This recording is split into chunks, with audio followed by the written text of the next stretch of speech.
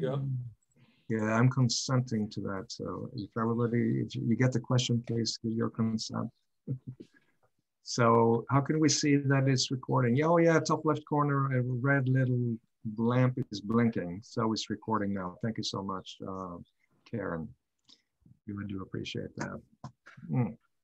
Technology, it's, I can't believe we rely on that so much. Now I'm going to share my screen again. Let's hope the recording doesn't stop. And let's hope I get the correct screen to do it. All right, so we're going to talk about fonts, and maybe first, formally, I should wish you all welcome to the monthly Austin Adobe User Group meeting, which has been for a while only been held virtually. So we're here on Zoom, and my name is Tom Burley. I'm doing the presentation for the September meeting. And this is meant to be, or the idea here is to talk a little bit about fonts and typefaces and well, scripts and letters and characters and, typography and all that has to do with how we style the letters and the characters that surround us all the time at this point. And this could easily become the first installment of several episodes about fonts, because it is a huge topic. And I mean, there's probably there's endless of tasks. Topics and subtopics and things we can talk about here. But this is just meant more or less like an introduction. I'm gonna talk a little about fonts history, the history of fonts, technologies that have been used and are still being used when it comes to creating and displaying fonts.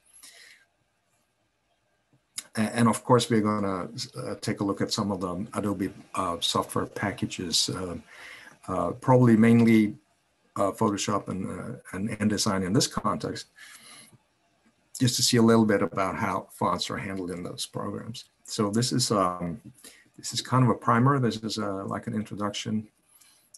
Believe me, it's an endless, it could be an endless series about fonts. I've tried to be structured, and I'm not going to try not to repeat myself too much. So fabulous faces, font faces, and how to find them. I'm not sure what you're thinking about what your expectations are and what your thoughts are, but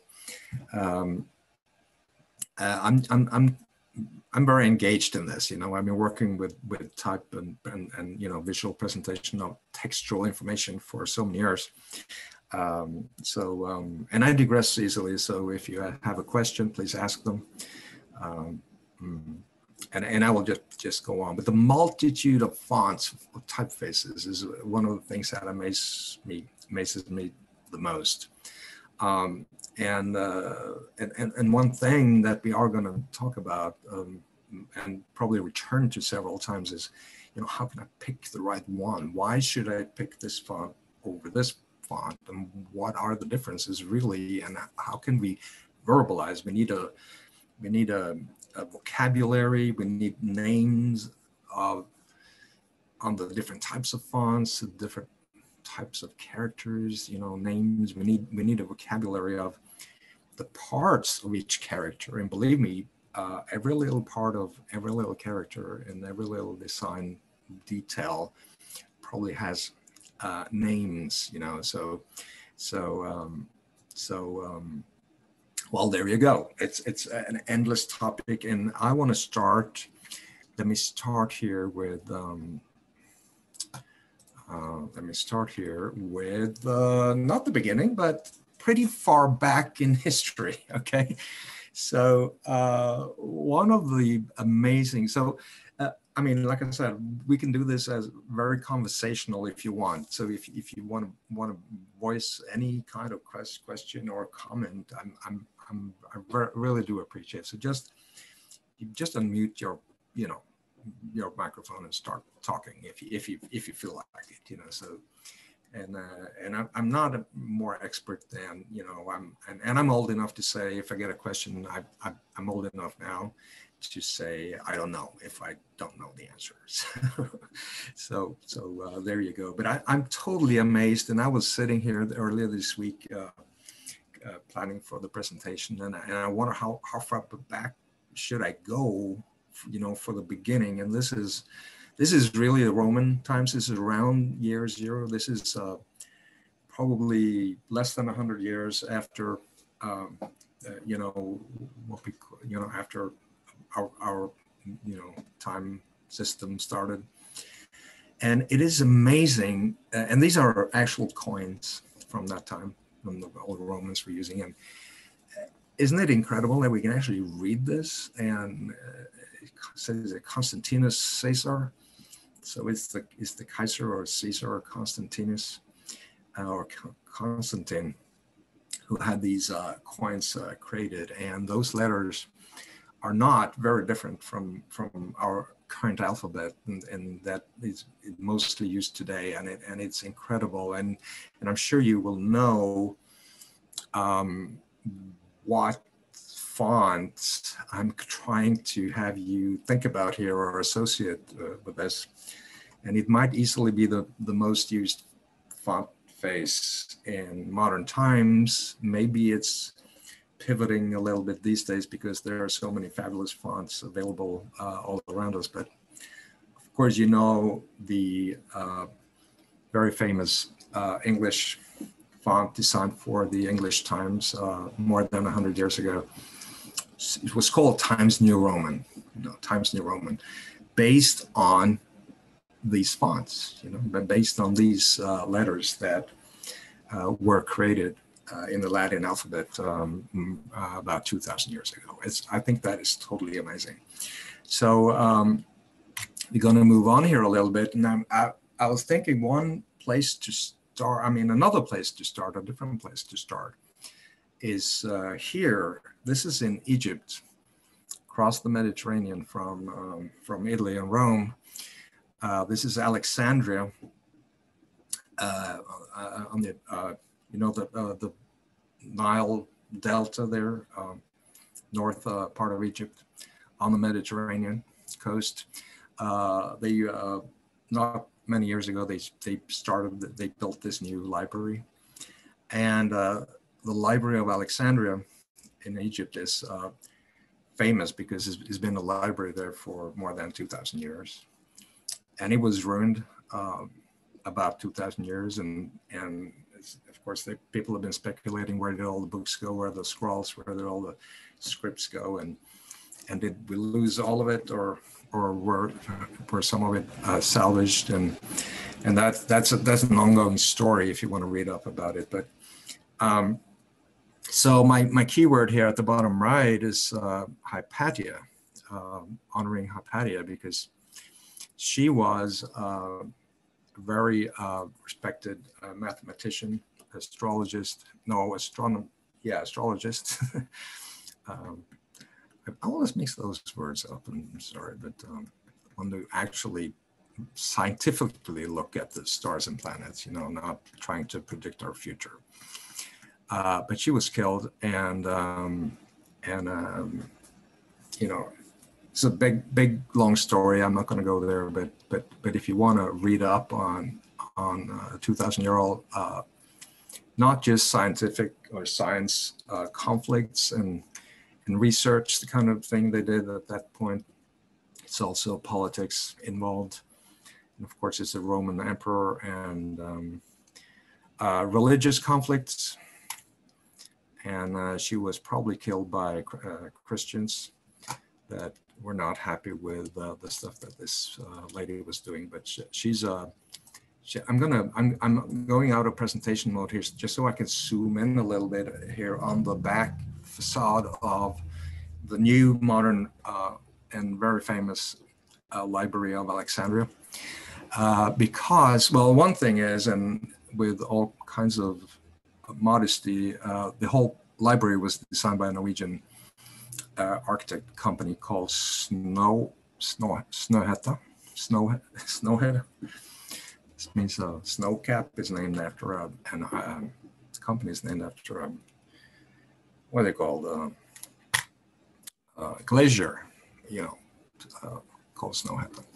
But anyway, on this, so it's slanting is a very interesting design. It's like slanting, but this is like the tall part of it, the back side of it. And they decided they wanted to, on the facade here, they wanted to, if they could, they wanted to collect as many scripts as possible from the whole world. So carved in rock here is probably not every script in the world and world history, but an incredible amount from all kinds of cultures and all kinds of you know, parts of the world, small nations, small, obscure. Of course, some of them we do recognize. Some of them are more, you know, more like just interesting shapes that don't really maybe not even mean so much to us now. But I think this is so cool because this is all about what today's topic is. You know, fonts or the visual representation of contents, you know, thoughts, and conveying that from one person to another and saving information for posterity. And I'm not going to spend too much time here. I don't know all of these. Of course, I don't know. Most of them I don't know anything about. But I do think that was a very, very interesting aspect of the whole design thing, you know, over here.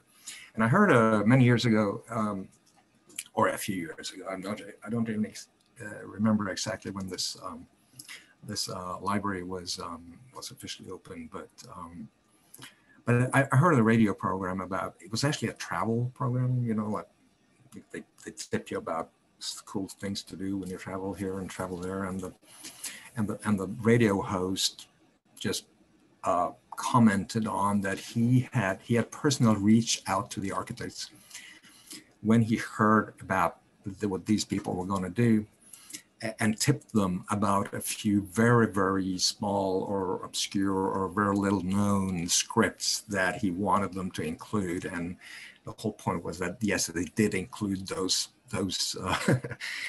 little things as well. So this is what we're talking about. I think it's monumental, and I think it's sheds a, you know, very interesting light on our profession, which is basically communicating, right? Communication with words and letters and symbols. And there we are. And Hypatia was one of the ladies who were really underrated through history, and she was killed for her knowledge, I would say, scientific knowledge that was unpopular. It's an interesting story, her life and the story of the old library, which was actually destroyed before her time, but you know, whatever they salvaged from the old library was under her protection when she was living and doing her research. Okay, I could go on and on, so I think I should just fast forward here and try to go to my next little slide. And I hope you find some of this a little interesting, because I want to talk a little bit about the background, but we are going to end up in the modern times, and we are going to end up with in InDesign and Photoshop, and take a little look about, you know, what we can do, you know, with type today. So here are four examples of four different time periods or eras, if you want. And there's also different types of technology that have been applied to type and fonts over the centuries. Of course, top left is still the Times Old Roman, I would say. We can still read it. Even though we may not understand it, we can still decipher the letters. That's top left. Top right is, so that's about 2,000 years old. Top right is hand script, handwritten parchment documents that were reproduced mainly in monasteries over the centuries. This particular one is about year 800, roughly. By the way, all of these pictures are bought or licensed from the Adobe stock service, you know, that supplies a lot of high resolution pictures. And I've been sitting there these evenings the last couple of weeks and just flipping through all the pictures, and it's an incredible repository of pictures, even obscure stuff like this. And but it's awesome, you know. So this is a handwritten script. Bottom left, you might have guessed what this is about. That is the Gutenberg Bible, one of them. This is actually, because it's from Adobe stock, I couldn't find my own pictures because believe it or not, they do have a sample or one book here in Austin at the UT for display to the public.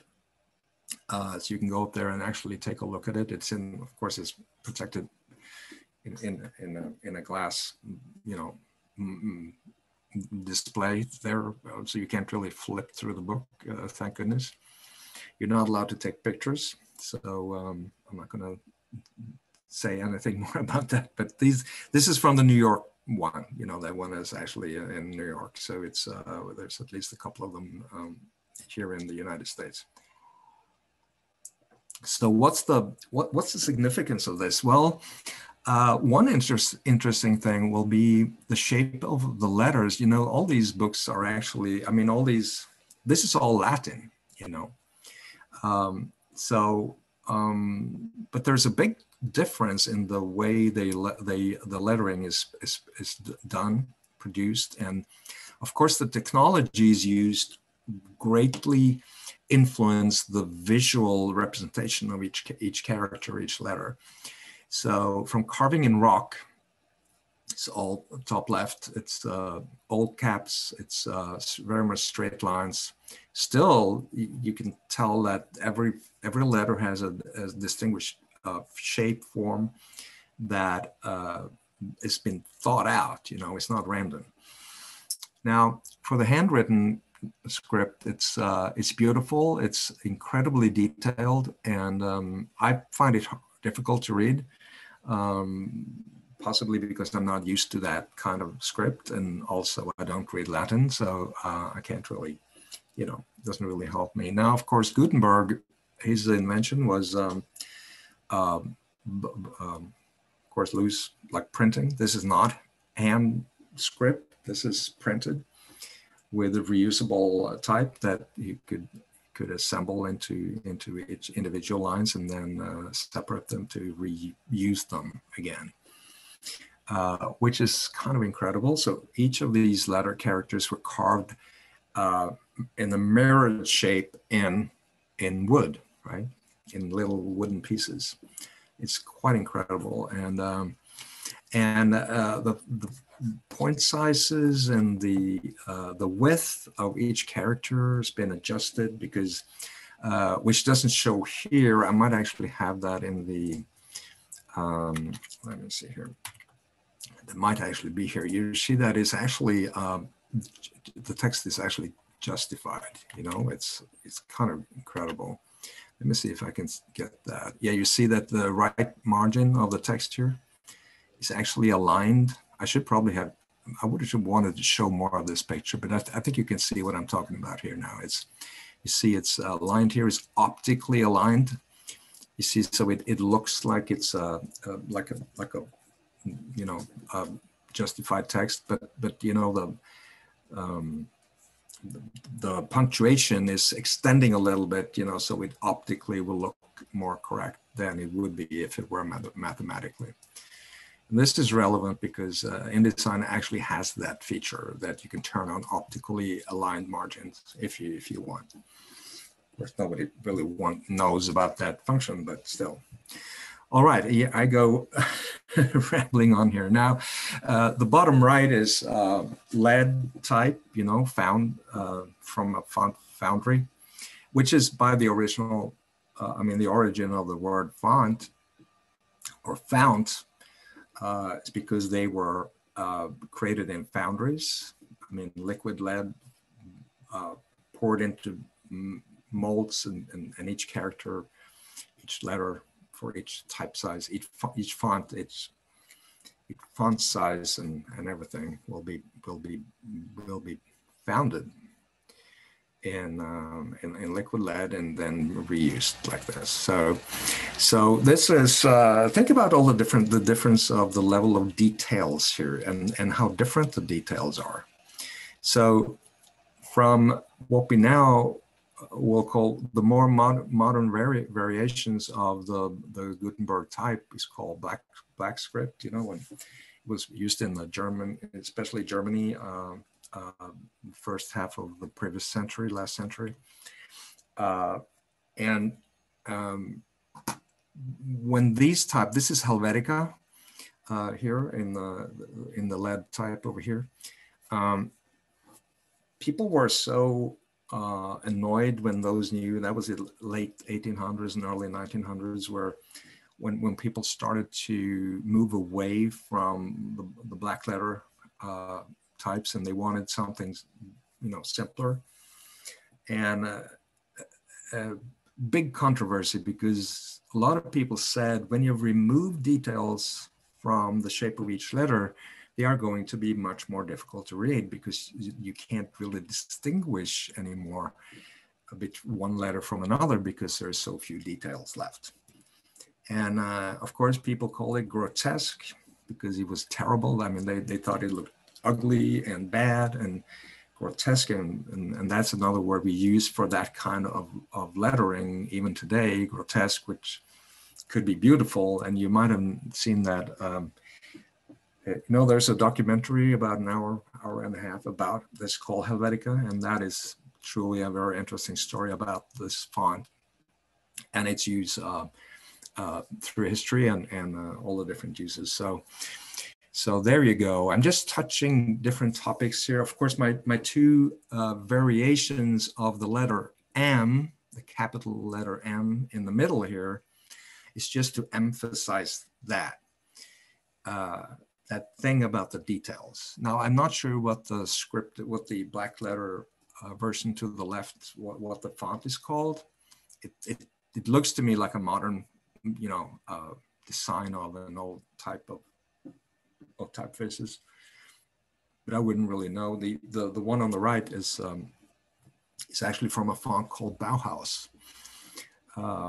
which is not the original Bauhaus fonts that were created in Germany in the early part of the 1900s, but it is based on, it's a modern design created in the 80s in the 1980s, based on those ideas and thoughts that were prominent in the Bauhaus and the modernist era in Europe. It wasn't only the Germans. You had the similar movements and thoughts about simplification of design in Russia and Italy, all over the place, basically. But of course, the Bauhaus movement, or you know, schools in Dessau and in Berlin and other places in Germany were one of the leaders in that area.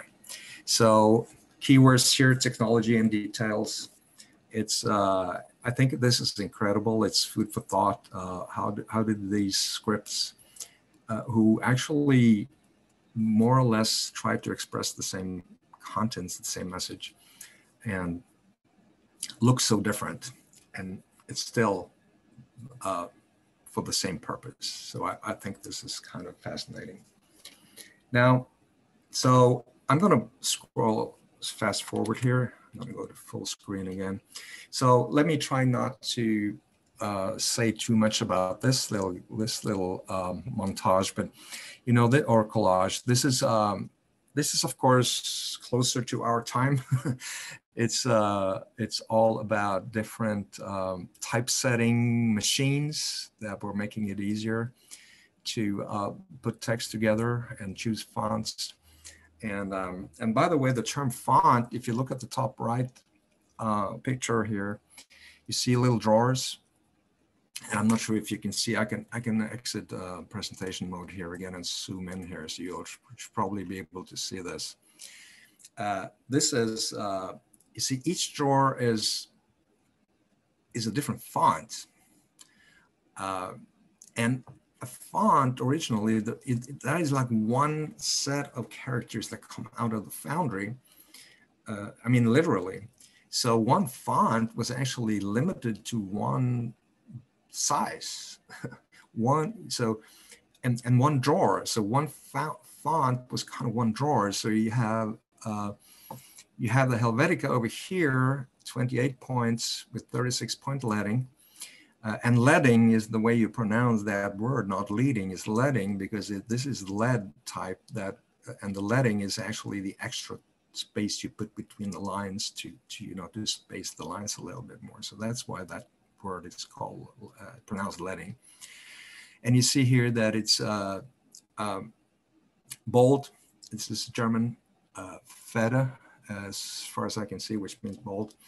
And so a font is basically not just what we think about today, a font, but originally it was actually one size or one variation or one typeface. So 20-point bold Helvetica is one font, and 24-point italic Helvetica will be another font because it was simply in a different drawer. And you see the picture here that they had all kinds of drawers for all kinds of type and all different. And here's another, of course, more of the same. And this is a totally different typeface. But still, that's the way it works. Of course, today we call it a font is not limited to one size anymore, of course, because we use these terms about one. And we talk about font families. So, the normal and the italic and the bold italic and, all those, it's like, usually it's 4 members minimum in a font family.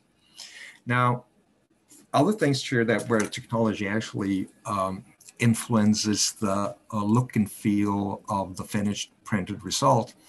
Top left is one of the typesetting machines. So whenever you press one of those mechanical keys, so this is for body text, right? So a little piece of founded letters, will slide down and click into that little thing, and you can keep on typing, and you see you have uppercase on the right-hand side and you have lowercase on the left-hand side, and these blue keys in the middle are different diacritics and punctuations and stuff like that.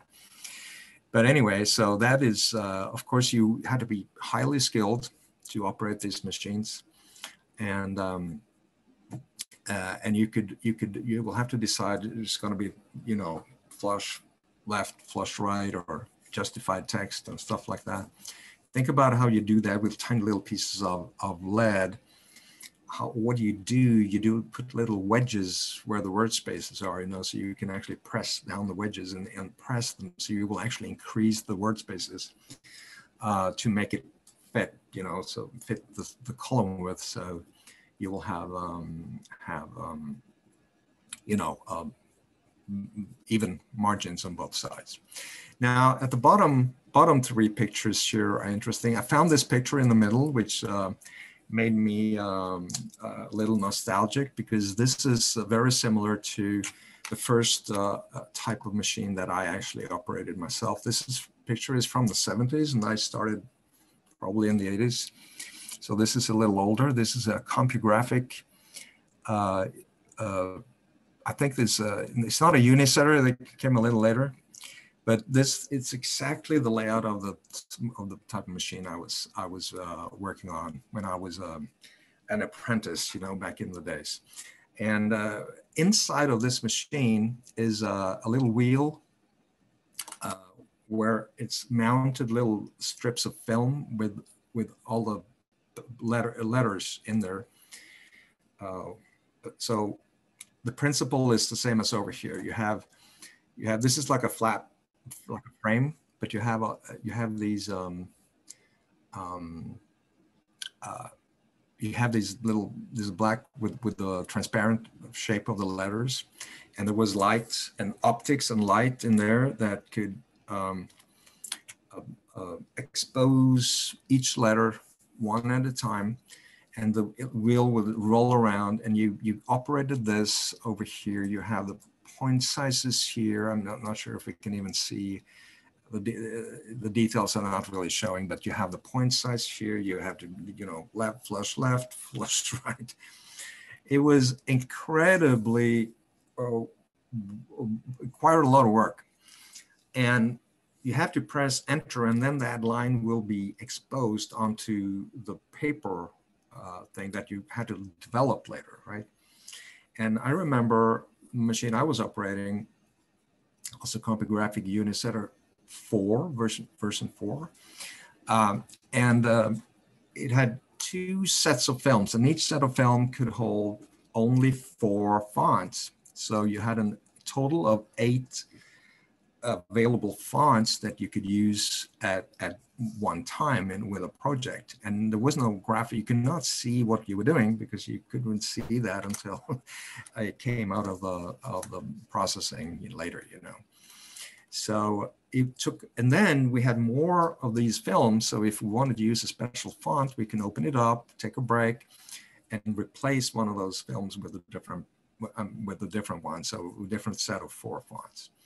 So think about it, when it's that much work to switch fonts, you didn't switch fonts too often, which probably our publications benefited from. We didn't, you didn't mix fonts unnecessary because you're stuck with a font family that you had in there, and I'm pretty sure that most of our designs actually, benefited greatly from that. But in comes the computer screens, and I just chose this one because it's of course it's got the HTML thing in here, but mainly you see the shape of each letter is composed of very rough little pixels.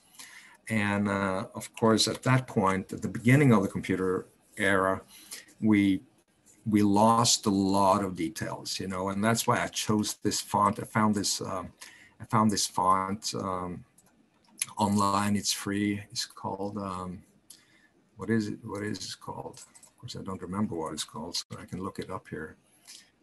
It's called Dot Matrix. Dot Matrix. That's the name of the font I'm using here. So it's a free TrueType font that I found online.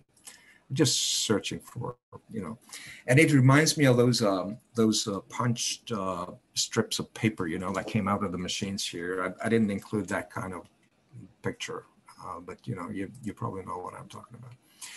But so the technology in the beginning of computers was a big setback for the quality of type and quality of text. So let's move on here. I've been talking about details, and let's take a look at something where very special history in the history of fonts, and in the history of Europe, and in the history of a lot of things. So my next slide is actually something that you may or may not remember from back in the days. This is also back in the 80s, I think this thing happened. And if you're old enough, you might remember. If not, you might still have read about it. But it was the biggest news that year that somebody had discovered the secret personal handwritten diaries of the dictator of the Nazi Germany, era of time war. So that's what the German title of the Stern magazine says, is Hitler's diaries been discovered. And whether you know this story or not, I'm not going to dig too much into it, but I like that thing. It's relevant to what we're talking about here, because we're talking about the details of every letter, and the devil's in the details, right? So, and of every character, every letter.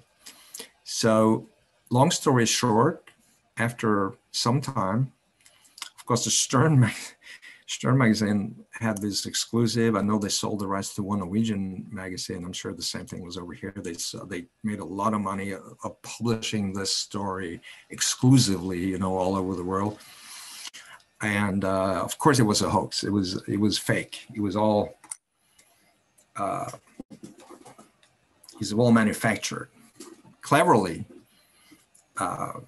but still fake. And me being a typographer in training, I was intrigued by the story. I remember when it came out, but I was not proud of not. I think I should have. I mean, of course, I didn't have the skills to do it, but I should have said with one glance that this is fake. You know, of course I didn't. I was amazed by the whole story, but. What we got all these books with the Hitler's monogram here, you know, on the front, and this is what I put up here at the right as well. So what's wrong? What is wrong? What are these letters? Well, everybody thought it was A-H, right? A and H, and it was all the diaries were so. I mean, were monogrammed like that, but it's not an A and an H, is an F. So, I mean, anybody with a little knowledge of black lettering black letter type should see immediately that it cannot be Hitler's diaries because they should be an A. So that's an A. So that's an AH in the same font that was actually used for these fake diaries. So talk about the little details, and everybody thought that looks like a fabulous, good old-fashioned A. And of course, the guy who made is publicly known, his name and everything. I don't want to go there into all of those details, but he obviously thought he found the correct letter. So there you go. So I just wanted to put that in there, and I'm not sure if it would have helped to con people here if he had done this instead. But it's interesting, isn't it? And of course, there were lots of other proof that this was fake. You know, the kind of ink used in there. You know, the kind of paper, the kind of, you know, it couldn't have lasted long. But it lasted long enough to fool all the major big newspapers in the whole world. Paid big money to be able to publish the story exclusively. Of course, they would have to apologize profoundly.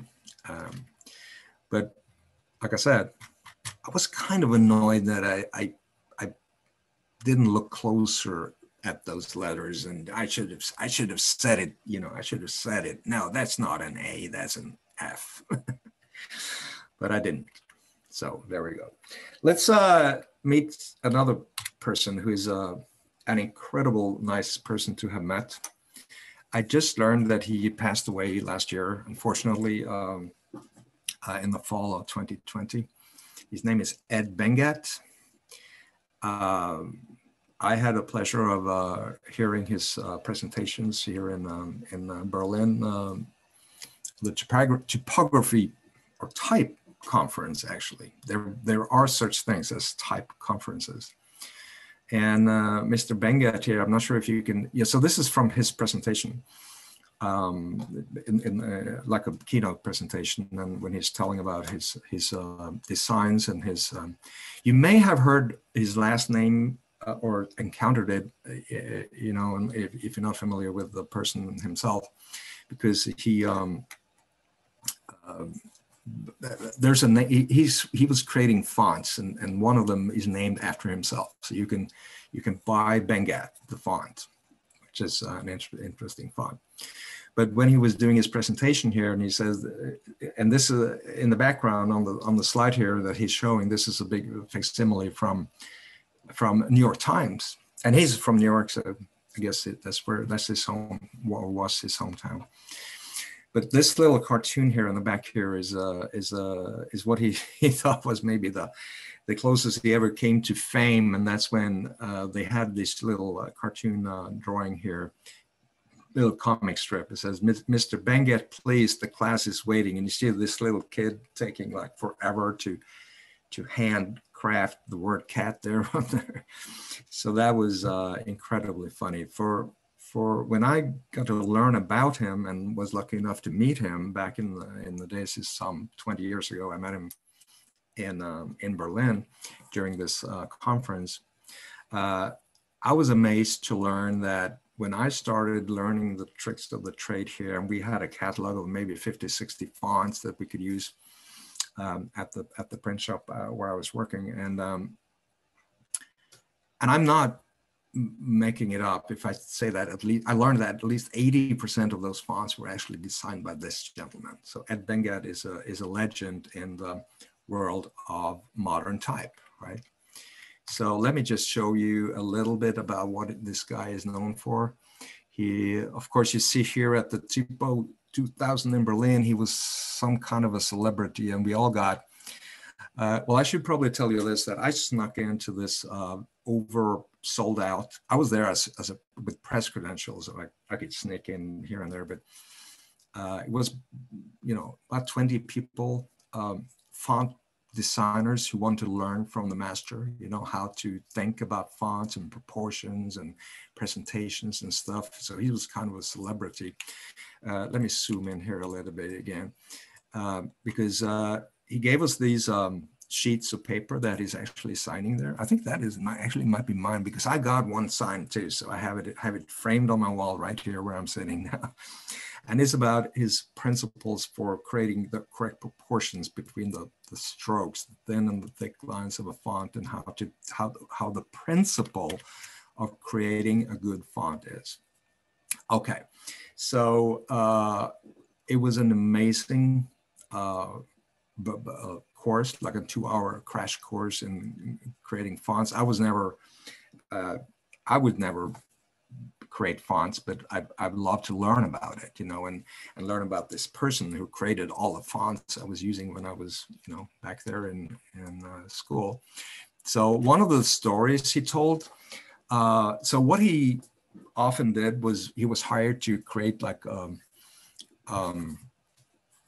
posters for new movies and stuff, and that it was not just the overall design. He also hand lettered all the text on every poster, right?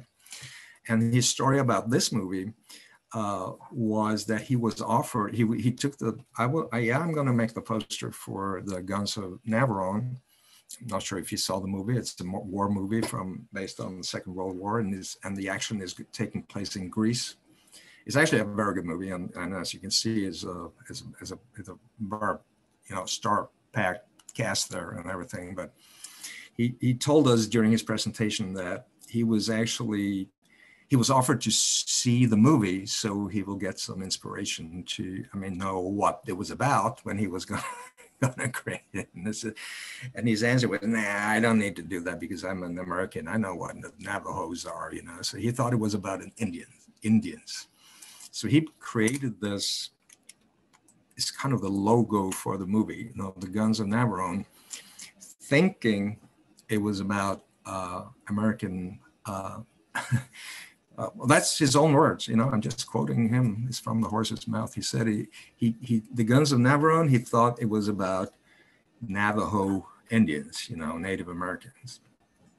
And but it didn't make any difference. Everybody who saw it and they thought it was great because they got the Greek associations with the font, right? So, and everybody thought that was his thought when he created it, but no, it wasn't, So, that is cool. Here's a couple of other ones, and think about this. Every font he created and every poster he created, he was never working, and never did, as far as I know, through his whole life until the end. He'd never used computers. Everything is hand designed and hand drawing, hand writing with ink on paper. So this is just some of the other ones. But let's let me see here. I want to flip over here to my web browser here for a moment and see if I can find. Yeah, here it is. So here's this is the sad news, actually. when that news came out last year, that he unfortunately passed away at the age of 92. And if you look at this story, this is from, you know, the niche of font enthusiasts is narrow, but it's deep. You know, it's people who are into fonts and font design, font creation. It's an incredible amount of information you can get, and this is whatfontis.com. So I didn't even know this service existed until I started to research my presentation here, because I wanted to see how he was doing, and unfortunately I didn't even know he passed away. So this is just one interesting aspect. He started as a jazz musician, and he has a few ideas about the similarities about creating music and creating type. So he has some quotes here, you know, that. So a letter form is like music. It's got to carry a tune, have balance. Music is essentially sounds placed together to be pleasing to the ear. Type and letter forms are the same thing, yet for the eye. So that's one interesting thing. And this little, you know, super cool person, he's got an appearance that little Mel Brooks kind of appearance, you know. So he's very outspoken, very vivid, very, you know, very much fun. So I'm going to try to play couple of minutes or 1 or 2 minutes from this video. I've never done that on a Zoom thing before. So you're supposed to have moving pictures and the sound and everything. And if you don't, please let me know and I'll just move on. But I've set it here at the time marker. So let's hope it does what it's supposed to do. I think the first typeface I did was I was going to school at a place called The Workshop. And my teacher was a man by the name of John Shadler. And he was teaching the class. And one day he came in with a script. It was called Shadler's Script. It was beautiful. And he showed it to the class. And I went home that night and decided to draw one. It took him a year. I went home at night after deliberation, and I decided to draw one too. So I drew the first script. It took me about 3 days. It took him 3 years or whatever. And I took it to photo lettering and showed it to Ed Ronfeller, who was the president of photo lettering. And he said, beautiful, we'll take it. Not realizing they'd take anything. It wouldn't make any difference. And I was so proud, I called it, after my wife, Norma's Script. And the second one after that was a man, J. Walter Thompson, called me up and he said to me, would you like to design a font for the Ford Truck Company? And I said, I'd be thrilled. And I named that one after my son called Johnny. They're both ugly. They're both disgustingly ugly. It was really early ugly. And I know from ugly. The fonts that I like, that I've designed, we have to understand that most of the fonts I've designed are like my children. It's like babies, they're children, they're born. You like them all, but there's always idiosyncrasies about, like children, that go on. I don't really like anything I've ever designed. I find fault with everything, for that matter. The one I like the very best is the one that that we put into the RTC library called Bengat, and I like that one the very best. But I still don't. I find idiosyncrasies with it, and like anything else, after it's finished, you always say, I should have, I would have, and I could have, but I didn't. You can't go back. Oh, yeah. Let's do just a couple of minutes more, a couple of... You know, in designing a font, BC, before computers, you just didn't sit down and get it. You had to draw it. And people don't realize the work that it took. For example, in the latest font that's out there called Bengat, that alphabet took about 1.5 years to draw. It's hard to imagine drawing something, and we'll eliminate the computer from the conversation at this point, but drawing something so carefully that you make a letter A and it's finished. Now you've got to have a letter B to go with the letter A. You don't know how wide to make it, how narrow to make it, how to draw it, what tools to use, and it was a hell of a lot of work. All right, that's the man. So I hope you got that. We can share the URL. Actually, I can do it in although I had to do it afterwards, but I don't want to waste time on that now. I see time is flying here. So that's the man. We might not have heard about him, but we sure have seen and used his fonts. So here's another one of his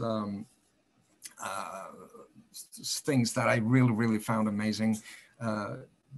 Watching him think and display his thoughts here. This is one of his, actually I wished I had, if I had stayed behind, I could probably have stolen a few of these,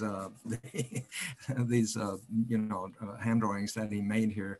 He started out, by the way, at the top of here, these little crazy little things at the top. He said, anybody can draw a font, everybody can do it. It's nothing stopping you. You can just create all those letters and put them together.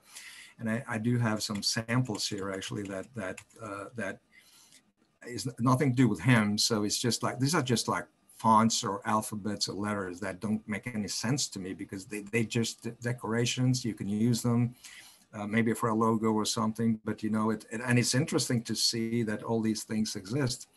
But and like these guys, and I have nothing to comment about these guys who make these fonts and put them out there, because they might serve a purpose. But he says anybody can do that, but not anybody can get the proportions right and get it right when it comes to designing a font. And he's on this poster, that little thing that he handout that he gave us. His mantra is what is down here. The H is the lock and the E is the key. So that's what he teaches his team. And remember, he had a huge team of people working for him. So he set out, creating a font, and then he taught his people to complete the font and use those proportions. And I don't remember the details about why he said the E is the key, but I meant actually to go back here, but to this little thing here, but he did explain it, how the different, so he always started by designing the capital E, because then he could measure based on that, and how should, and then he set out to design the capital H to use those proportions, and I don't remember all the details, but it was incredibly fun to watch. And here are three of his main works. The font he just said was the only one he liked himself. He's designed more than 600 fonts, so I'm not even sure if that's true. But so this is the ITC Bengat, and this is the Gothic. So this one does not have the serifs, so this is another one. And then he is the guy who put those old Bauhaus thoughts together. A lot of Bauhaus purists don't like this font because they think it doesn't really honor the intentional, start of the Bauhaus idea of one universal script that should, replace all other fonts.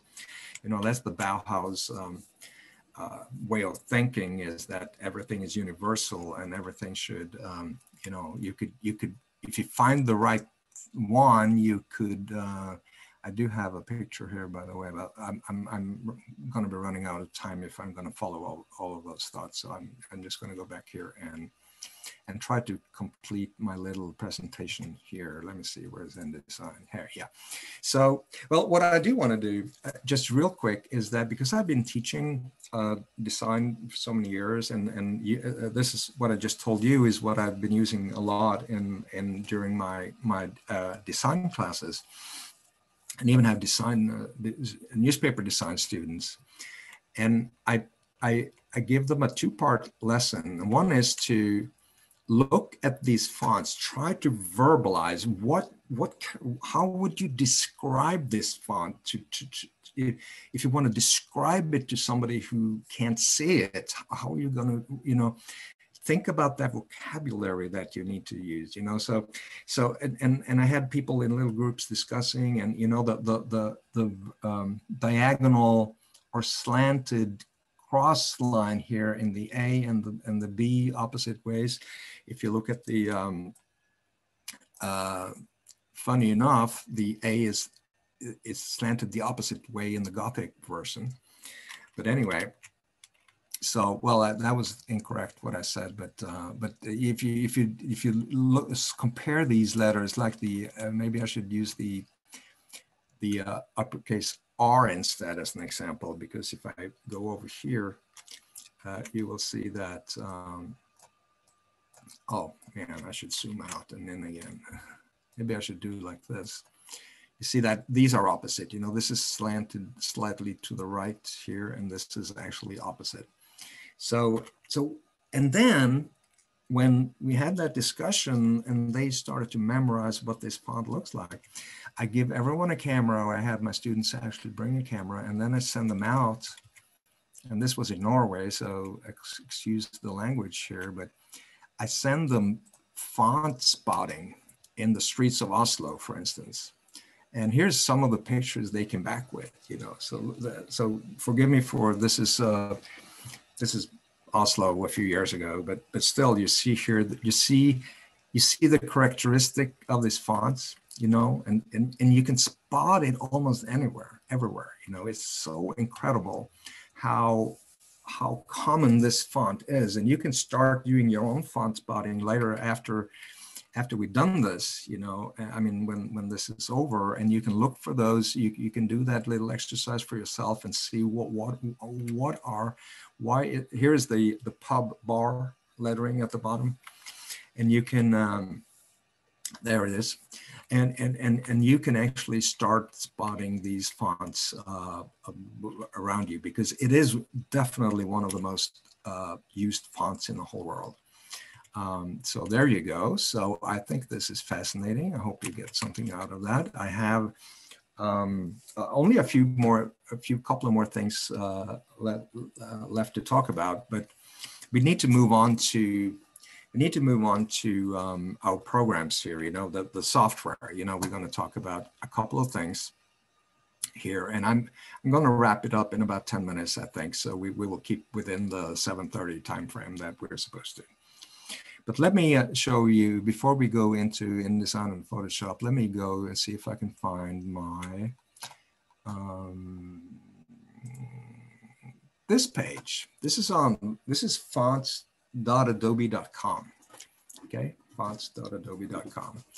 If you subscribe to the Creative Cloud, you will have full access to this service, which is an online repository of fonts. We can do something fun here. We can search for Bauhaus, for instance. And you will see that it shows there's like a group of fonts that they call the hidden treasures of the Bauhaus Dessau, which is incredible. That's something you wouldn't get here. You will find the font Bauhaus as well eventually.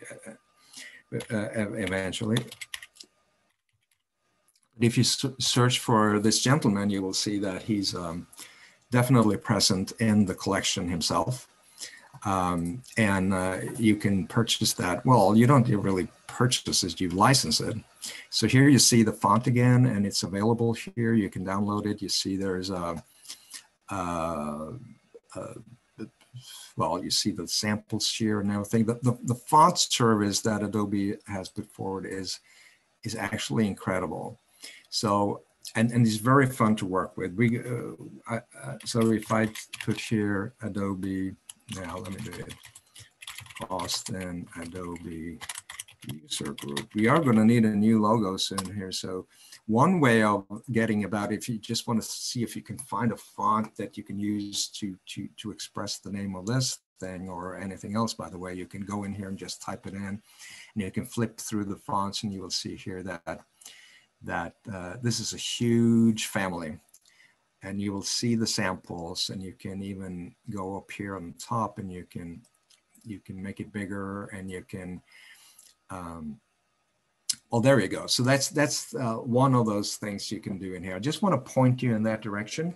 In a later installment of this series, I hope it can become a series, we can dig deep in here and see exactly how much we can do with the Adobe font. And when you click here, if you click here that you want to want to license it, it gets added to your computer, installed on your computer immediately. So you can go ahead and start using it, okay? So that's one thing. So let me switch over to Photoshop real quick. And this is the picture I took, and can you believe it? This was about 20 years ago, and I had one of those early Olympus digital cameras and impressed everyone by walking around with a non-film camera at the conference down there. But the downside to that is the resolution of those pictures, you know. So this is the best, this is actually the whole picture. It's like 1200 by, I don't know, 1600 pixels or something like that. So that's not fun, but you know, I've tried to enhance that that texture just so you should be able to see it over there. But you know, here's actually what the text is saying, you know. So and like I said, he was very proud of that thing. Now the type engine, or the way type is handled, you know, under the hood in all these Adobe programs is actually the same. And there's a story behind that too, and I'm going to cut it short at this point, but it's the core little piece of software that is the core of InDesign that Adobe didn't even know was there when they purchased the other company, you know, Aldus Corporation, back in the last century. They wanted PageMaker, you know, to be their third $100 million revenue per year kind of product. They wanted that in their portfolio. But hidden in a little drawer was all the research that Aldus company had been doing on creating a much more efficient type engine that, you know, that could push fonts, or I mean, type around in the software much faster. And that core is what first was, you know, shown as K2, the code name K2, and then later became InDesign. And over the years, please don't switch back to Firefox, no. So over the years, that engine was ported over to Illustrator and Photoshop as well. But Photoshop is a pixel program. So if I zoom in here on my letters, you see that they are displayed as pixels. But the fonts themselves are vector-based, right? Because in the shape of every character inside the font is defined by curves and mathematical equations that will shape the form. Now, the deal is that whenever you finalize the text in here, you will see that it will be rendered as pixels anyway. I can still go in here and select this thing, and I can increase the font size, even though it's you know, even though it's Photoshop, and I can increase it. It says here, it says 100 point. Let me do 150 points. You will see that it increases in size and it gets re-rendered at the maximum possible resolution. So it will still be as sharp as it can be. It's only if you zoom in that you will see that is actually being rendered as pixels. But it's a thing. It's a good thing. So all the fonts on your system will be. You can use them in a Photoshop as well as InDesign. But just remember that the edge pixels might be visible. Now the clue here is that you can actually decide how should they be rendered, and you see the edge pixels of each character is blending into the background. So the edge pixels are semi-transparent and they will blend into the background. Now, since that is an issue, and depending on what kind of what kind of product you're working for at the moment, you can change that to make that edge more crisp or less crisp, or definitely work on that. It's a lot of settings that apply to that here inside Photoshop. So with that said, let me fast forward over to InDesign, and then we're going to wrap it up here. So we're not going to spend as much time in the software as I might have thought, but there will be time for that later. Okay, so let me just finish up with the grand finale and how we I'm not saying I'm going to create a new logo for the user group today, but one technique that I try to teach my students is how to, if you want to, you know, create a logo or maybe a poster or maybe even a magazine or whatever, you just need to experiment a little quickly about, you know, I want to see this text in,